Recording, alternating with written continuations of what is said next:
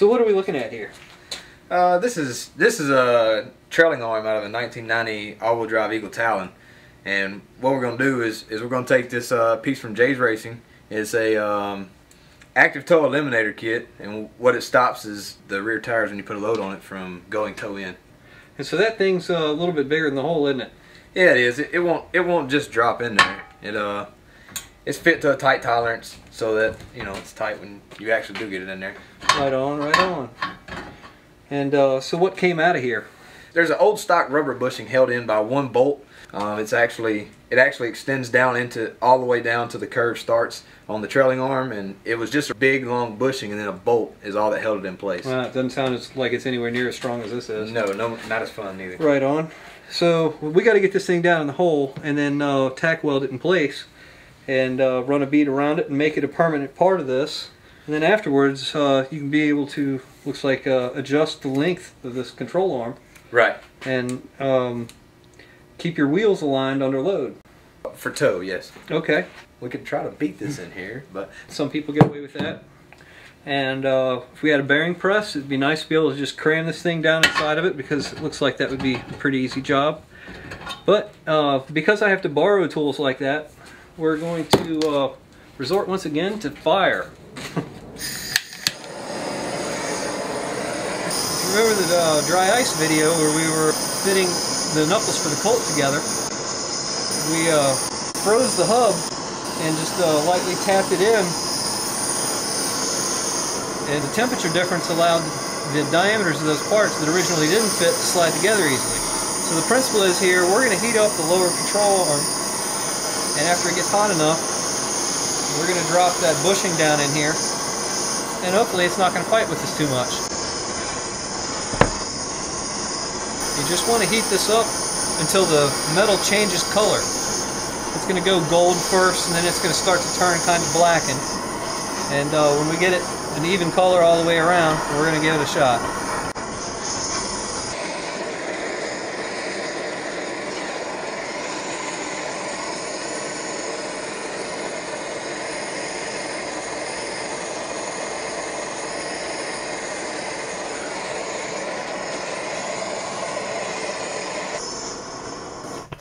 Go ahead and drop that thing in.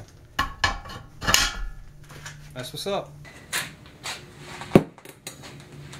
And now we just let it cool. When it cools, the outer sleeve will shrink down and grab onto that thing. It'll be sitting where it's sitting.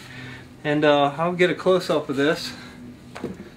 There is a lip that goes around this. It's already beveled so that we can get a bead to stick in there.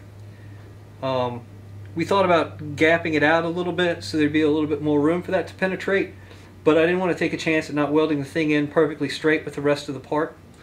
So we're just going to go ahead and roll with it like that. Fortunately, that's more of a 90-degree joint right there, so it'll be real easy to stick a wire in there and get good penetration on that beveled edge.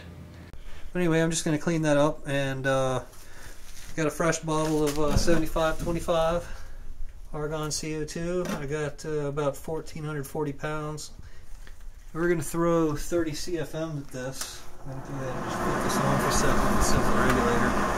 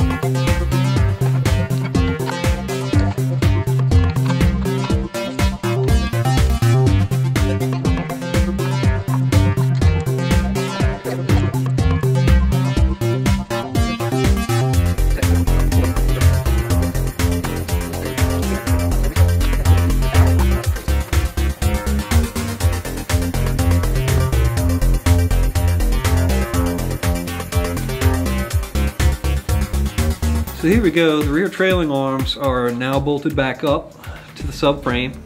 You saw us messing with that. And this is how the JayRacing active toe correction kit looks when it's bolted back up on the car. You see you got the little Heim joint right there. And we got a couple of pieces we're still waiting to put back on this, but I just wanted you to see these parts all reconnected now, and if these work out to help his traction and his launch and his ETs, you might see a pair of these show up on the Colt. We'll just see.